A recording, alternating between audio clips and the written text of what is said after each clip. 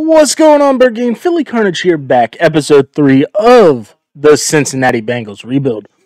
So, right before we get into this, don't forget to hit that subscribe button with the little bell icon on. That way, every time I post new content, you're one of the first to know. But as we get right into this, we're sitting here, we're picking at pick number 8. So, it's going to be very, very interesting to see where we go. Because, we do need some help. Definitely on the defensive side of the ball. Let me get right back to all positions. Defensive side of the ball, we could use a cornerback, and Tony Grimes right there could be the guy. First in the 40, first in the 3-cone, and first in the 20-yard shuttle. But if I remember correctly, we did throw in Akeem Akawan, early first rounder as well, for right guard, that we could look at bringing in because I'm pretty sure he's not going to be there in the second round. So with that being said, we're just going to do it. We're going to jump. We're going to take a right guard, and we get him. 77 overall, number 4 in true talent. Hayden Dev out of NC State, looks pretty damn good. So we reached a bit in the second round by going and just grabbing the right end. But, 71 overall, Hayden Dev out of Auburn, pretty happy with it. Yes, it was a reach, but it's going to add depth to our defensive line. Definitely going to be looking, possibly bringing in a running back or, corner here in round 3 and 4, depending on what we actually have going on and, in position of play for us. So with that, we'll take a look here. Running backs, we could go Marshawn Lloyd, third rounder, power back out of South Carolina, or we could look at one of these guys as DeMarcus Bowman out of Florida, or Jahmyr Gibbs out of Georgia Tech. Early second round talent, mid second, and then late third. So, let's just go. Let's grab Jahmyr Gibbs. Just add a little more depth there. I believe we only have Joe Mixon on the roster as of right now, but 73 overall, 88 speed, 93 excel, 77 break tackle. That 90 change of direction is going to be absolutely huge for us whenever it comes to making cuts. So taking a look here at the draft board, Akeem Akawan, Zacharias Walker, Jahmyr Gibbs, then we went Marcus Banks, not the greatest, 68 overall, 91 speed, 92 excel. So hopefully that's going to play, well for the team. Went with a backup quarterback out of Boise State, Hank Backschmier. Only a 60 overall, speed not the greatest. What was his throw power? Throw power in 86, so not bad. Definitely some room for improvement. We'll get back over here, but we went backup tight end, Steve Sherman, 58 overall, is what it is. But Justin Strike, 69 overall, Hayden Dev, rookie out of Oregon. He was first in every single aspect of the combine for kickers. And then rounded out Jordan Whittington. He was a deep threat. Had a very, very solid combine. He's big. He's, 6'1", out of Texas. 90 speed. Not where we want. We always want that, a little higher 90s. But development prospect. So here we are getting ready to kick off week 1. And we're currently in 86 overall, 88 offense, 84 defense. There is one thing that I wanted to do because it's still not sitting right with me after, last year.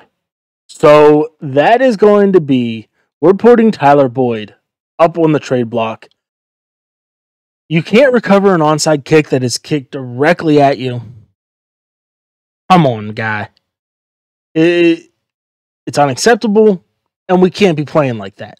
So we got Pittsburgh and then Baltimore here week 1 and 2. We suffer our first loss of the year. We do have some trade offers already. Tyler Boyd, 28 years old. And I mean, looking at it, nobody really wants to give us anything for him, even though he is a superstar receiver. So with that, we might go mess around. Baltimore, New York, and Jacksonville. We might be able to go and swindle our way in there to, maybe improve on the draft capital that we'll get for year 4. So, with that, like I said, we were going to go try to swindle our way into something, and we got the first round pick from Jacksonville for Tyler Boyd. So we suffered our second loss of the year, 30-24 to Baltimore, as we got the Miami Dolphins here, who are currently sitting 2-0, and we get a victory. Finally, off that losing streak to start out, and Joe Burrow comes out, 389, 5 touchdowns to 1 interception. So, would have been nice not to have that pick, but there is a chance that we could be coming into week 5 with a X Factor, opportunity. So here in week 4, might as well take a look at contracts. We know the big man, Joe Burrow. Let's give it to him. Everything aside from salary is great. So we'll come back. We'll definitely lock him up. And, now we can just come down here and kind of take a look at everybody else. Gaither has been pretty solid for us, along with Tyus Bowser, Darius Phillips, Logan Wilson, Sam Hubbard as well, DJ Reader, T. Higgins, Desmond King. So, it's going to be a lot of money that we got to spend, which is why we did not go too big in free agency last season. So here in week 5, I noticed we got a good bit of Coach XP that we should spend. Get it off of us. It does nothing for us just sitting there. So, kind of just giving a rundown of how I do it. I always come over here to player progression. The first thing that I always do, increase player weekly XP. Just because across the board, across the team, everybody gets upgraded.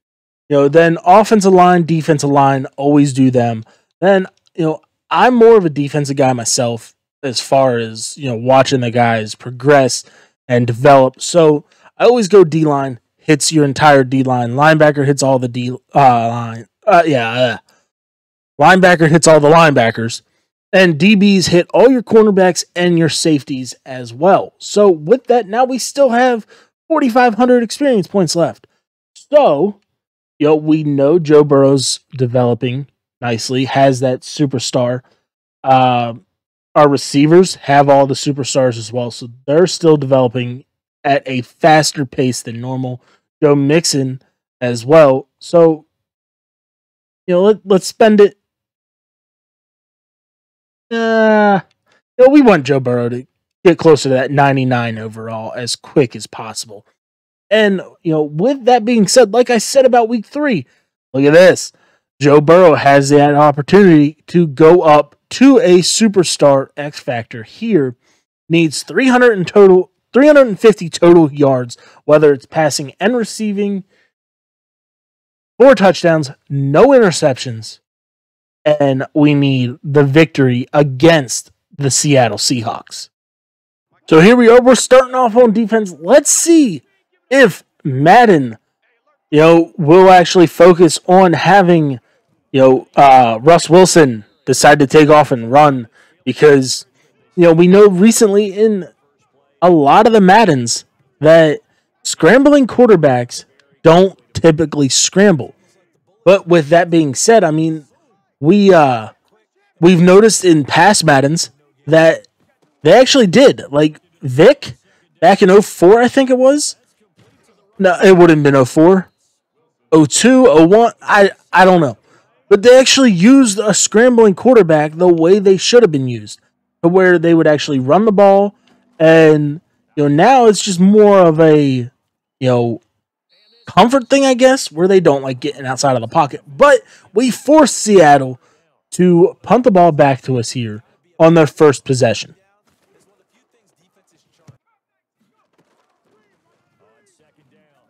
Go. Go, Cup. Go, Cup. Let's go. Good pickup. Joe Burrow, 45 yards so far, 2 passes. And he also has, what was it?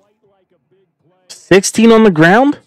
So there's a chance that we could hit Nagata here on the bubble screen. We do. Can we get around the corner? We are able to pick up a little bit. Gain of 3.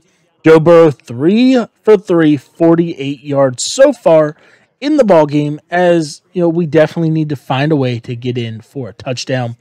You know, Seattle's defense, it's scary looking at it whenever you got, you know, Bobby Wagner, not really sure who else. Let's see. AJ Boye, Shaq Griffin, Jamal Adams, Bobby Wagner, and KJ Wright, all as, you know, sitting there with abilities. As we're just going to dump it down here. We got Joe Mixon able to get down, you know, 3rd and 1. So let's try. 0-1 trap. And all right, so we know we got threat. Come on, Joe. Yeah, we had threat detector, so we knew that linebacker coming down in was not actually on a blitz. It was only on the right side. So with that, we're able to run it. We're able to run it successfully to go ahead and pick up the first down, as we're going to send Jalen Waddle on a slant with T. Higgins coming across. Roll right. Can we just get in? Can we get in? And we do. Joe Burrow, send it to the crowd, big man. Getting the Cincinnati leap. Yes, I know. It's normally the Lambeau, but we're in Cincinnati. Let's go. 7-0 extra point pending.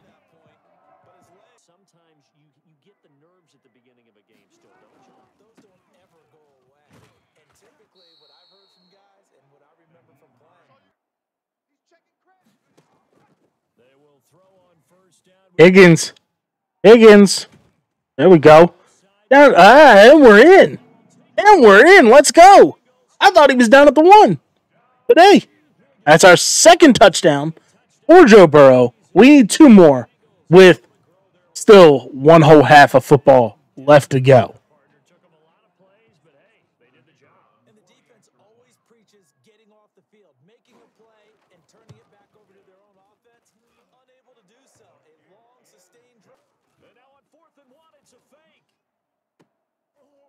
What? Well, all right. So I was not expecting that. I was just gonna go and, you know, let the punt go, and then, you know, come back in when we get back on offense. But I mean, you saw it. They decided, hey, we're gonna run a fake punt, which is definitely different. Come on, Joe. All right, good fight, Joe. As down here, 2nd and 2, Joe Burrow, 8 for 10. As we got to try to go and get in to the end zone here. And if we do, that's absolutely fantastic. That cuts us down to 1 more touchdown for Joe that we need to get. And, I mean, we'll just... what the hell kind of low ball was that, Joe? Come on. As we're just going to go 0-1 trap again, as, you know, all we see. We got, you know, the little exclamation point against the right outside linebacker, so we should be able to, as long as we get a good push. We picked it up. Let's go. Come on. Hurry up. It's hurry up time. We're still got a blitz there. Still should have Joe Mixon out of the backfield, and we do. Oh, and that was 4th and inches. That could have been bad. I thought we picked up the first down, but I mean, as we all saw, not both, because I mean, there are more than just one of you guys that watch me, surprisingly. But we're able to go ahead and we're able to pick up the first down there, as we're just going to dump it down in below the Cup. Come on, Cup. Down here to the 14-yard line.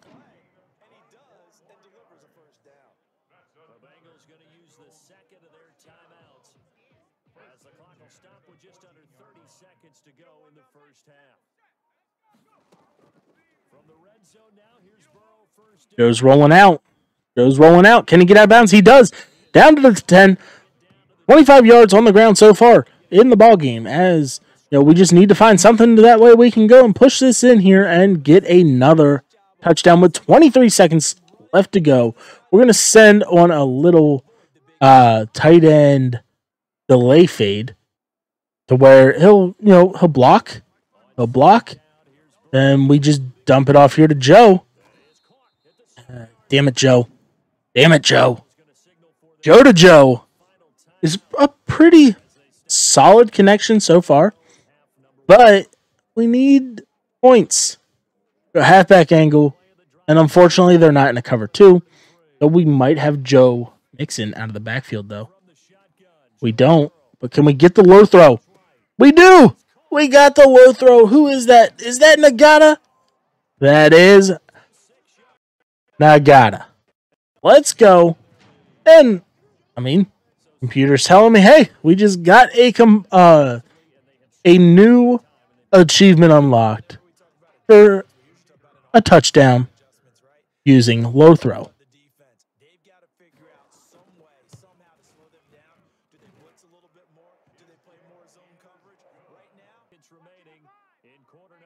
See if we can just get one of those, gimme interceptions here, as he's just going to throw it deep. And we might. Oh, I really undercut that. But out of bounds, bringing it into the second half.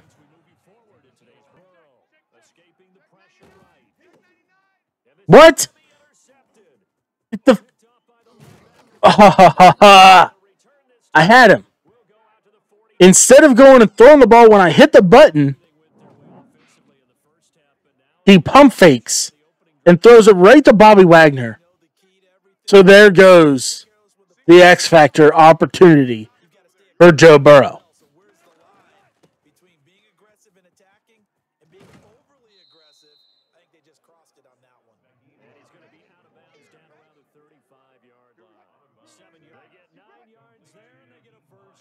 So the Seahawks are down here within the red zone as we're trying to make something happen, try to get a stop, hold them to 3, do something, as really this game does not matter anymore other than coming away with the victory. Since, they decide, hey, we're not going to let you hit the button, we're just going to pump fake, which then allows you to go ahead and get hit and throw the interception to get rid of your dev trait opportunity, as we're just going to take Bowser here and we're going to drop back in coverage just in case there's somebody coming on the outside. And we get the sack.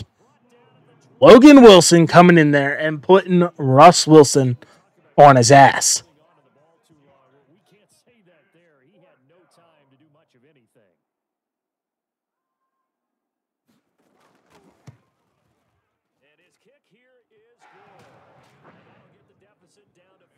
For Joe Burrow. We got frustrated T. Higgins as we got the 2-3 Los Angeles Rams. We get a 20-10 victory. We got the Los Angeles Chargers 28-10 loss. We did have a weekly player, Logan Wilson, 10 tackles, 1 interception, and a forced fumble. So, kind of is what it is as we're going through this. We got the 1-6 Browns. So Browns are definitely, on the downswing of everything. And we get a 38-14 victory there as we got the Houston Texans in week 9. Hopefully we can somehow come away and get a victory there. All right. For some reason, my game is being extremely slow right now, especially whenever it comes to changing screens. As we get a 31-10 victory, we can come in here, check some upgrades. Gotta, upgrading there nicely. Jesse Bates about to hit a 96 overall. Joe Burrow about to be a 90. Come on. Upgrade all. There we go. Now, I'm not sure why this is taking so long for everything, because it is being extremely, extremely slow, and it is frustrating. So we got a 22-17 victory against the San Francisco 49ers As you know, I kind of went away. I restarted the entire console because it was irritating me. So yeah, it seems to be working a little better right now. Um, Even though my CPU is running through the roof right now. Uh, I guess this is what I get for trying to upload to Facebook as well, which that link is down in the description if you ever want to check that out. As we lost to the Colts 17-14, and we have an opportunity for a breakout scenario. Akeem Davis-Gaither can finally try to get off of that normal dev trait, as we got the 4-6 Arizona Cardinals coming to town. As here we go. Now we sit and wait once again. So we got the victory 35-7. We did not get the dev trait for Akeem Davis-Gaither, but we're currently sitting 7-4, and we got a pretty decent stretch here between going up against the Baltimore Ravens, the Pittsburgh Steelers, Tyler Boyd, and the Jacksonville Jaguars. And then, we got Cleveland Browns, who I'm not sure how they're still sitting. I know initially they were 1 in a million, and then finish out the year with Tennessee. So we suffered a 28-17 loss to the Baltimore Ravens, which dropped us to 7-5. Pittsburgh's 8-4. If we can come away and get a victory here, that would be very beneficial for the team. As we do, we get a 34-23 victory. We got some weekly awards here to take a look at. As coaching XP is back up there, where we can go ahead and take a look at upgrading receiver. Add the cup there a little bit, as we're currently sitting just a blue screen waiting on this thing to load, as Joe Burrow gets 5 touchdown passes, 2 sacks, and he carried the ball for 3 times for no yardage. So we get a 31-28 victory over Jacksonville, as we got the 6-8 Cleveland Browns here, and we get another victory. And we got the rest or start message, so that means we are guaranteed a playoff spot. So taking a look currently at the playoff picture, we are the number 2 seed in the AFC.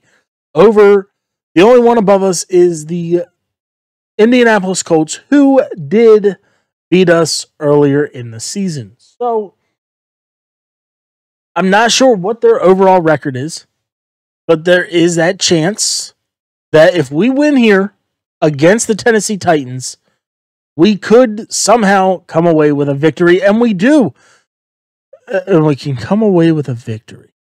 We can come away with the number 1 seed, as the GM wants to congratulate us on punching our ticket to the playoffs, as we get plus 20 morale, helps boost the team all over the place, as we did. We got the number 1 seed.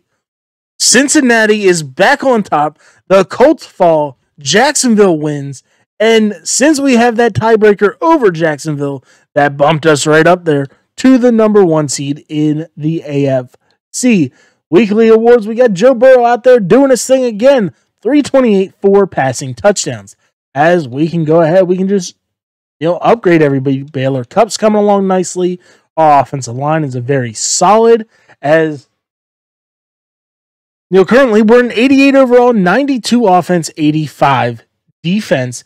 And just kind of taking a look here as, the season progressed, everybody except for Davis is, a silver or superstar.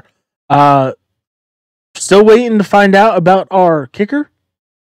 But, fantastic. As Walker came in as a star dev, which what I want to do, I want to bump him up to D2. Get everything that we can in there to, help develop these guys even more, as we're also going to move Lamon up. Why didn't I do that before? Because I like Gaither. Gaither has been solid for this team, as we're going to figure out who we got. And we got Pittsburgh. For the 3rd time this season, we're going to be taking on the Pittsburgh Steelers, as we're going to try to come away victorious here. As right now, Oops. Oops. So, yeah. As you see, I just screwed up. I wanted to go and, play the game, at least watch the moments, and I simmed it. So, we lose to the number 7 seed, 35-25, as you got the Chargers and the Steelers facing off in the AFC Championship, the Giants and the Bears there in the NFC. So we did have a weekly award, Joe Burrow and Logan Wilson coming out on top of the AFC, yet we still fell short. As we can just go through, hit the upgrades, and sim up here to the Pro Bowl, see what we have going for us as the Steelers lost. That's great. Giants, Chargers, Super Bowl 58. As taking a look here at the Pro Bowl roster, we got Joe Burrow as your number 1 quarterback. And just kind of going down through, seeing what we got. T. Higgins there, wide receiver 6. Kupp, tight end 2. Our center is in there. So, things are starting to look up. Remember last year we had no representatives. That's all we have. So, somebody explain this to me, please. How do you have an opportunity for a dev trait in the Pro Bowl? So, season recap, we finished 11-5, bounced in the first round. We were the 6th overall offense and the 1st overall defense. Statistically, Joe Burrow, much better year than last year. 4,100 yards, 35 touchdowns, 6 interception. Rushing wise, Joe Mixon, almost 1,206. Gibbs coming in there, putting 450 and 5. Joe Burrow even adding 3 touchdowns on the ground receiving wise. We got T. Higgins up there, 1,000 yards, 10 touchdowns. Jalen Waddle, 955, 8. And Kupp bringing in 850 and 10. Nagata didn't really see the ball much, but 6 and 2 is respectable. Defensively, Logan Wilson is a tackle machine. 124, 9 TFLs, 3.5 sacks, and 2 picks. Sack-wise, Trey Hendrickson led the way with 7.5. Zacharias Walker with 5. As we got interception-wise, you got Logan Wilson, Darius Phillips, Von Bell, Israel Mukamu with 2, and then just rounding out the rest with 1, Denzel Ward. Still not that free agent signing that we thought we were going to get. Yearly awards, you got Lamar Jackson as your MVP. Joe Burrow coming in there at number 4. AFC, Lamar, Joe Burrow runner-up. Defensive player, you got Jerome Baker. Logan Wilson coming in there at number 3. Offensive rookie goes to Jaden Daniels. Jahmyr Gibbs coming in there at 4. Defensive rookie Noah Sewell. And Zacharias something. Forget how I've been saying it. But coming in there at number 3. Best quarterback goes to Lamar. Running back Josh Jacobs. Receiver Marquise Brown. Quentin Nelson. Myles Garrett. Darius Leonard, Mike Hilton. So, didn't get any individual awards per se. But, number 1 seeded in the AFC, we get bounced.